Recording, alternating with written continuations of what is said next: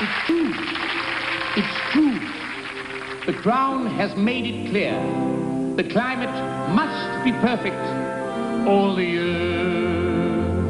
A law was made a distant moon ago here. July and August cannot be too hot.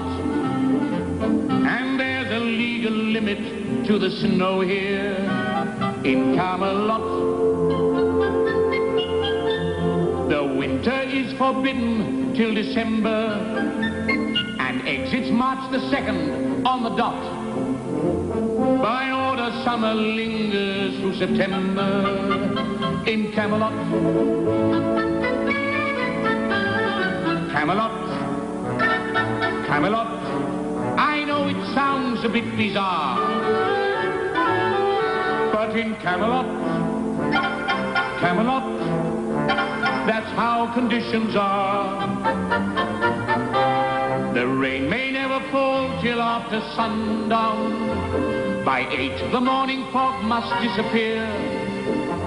In short, there's simply not a more congenial spot for happily ever aftering than here in Camelot.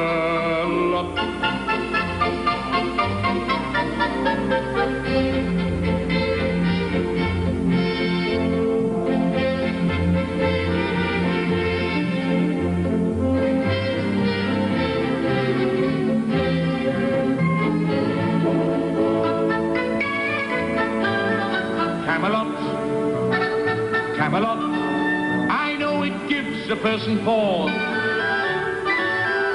but in Camelot, Camelot, those are the legal laws. The snow may never slush upon the hillside. By 9 p.m. the moonlight must appear. In short, there's simply not a more congenial spot for happily ever aftering than here in Camelot.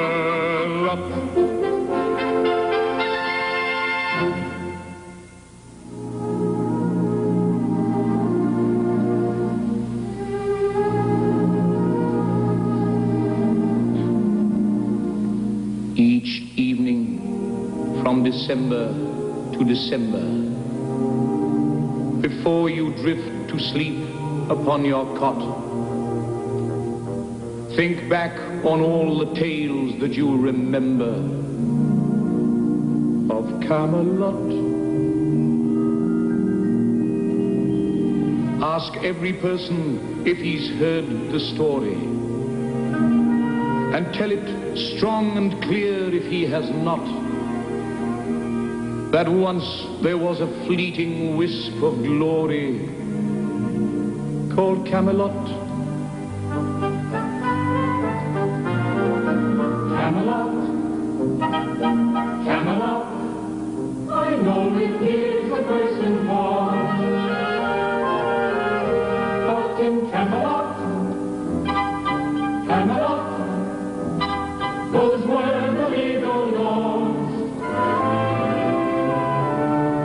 Where once it never rained till after sundown.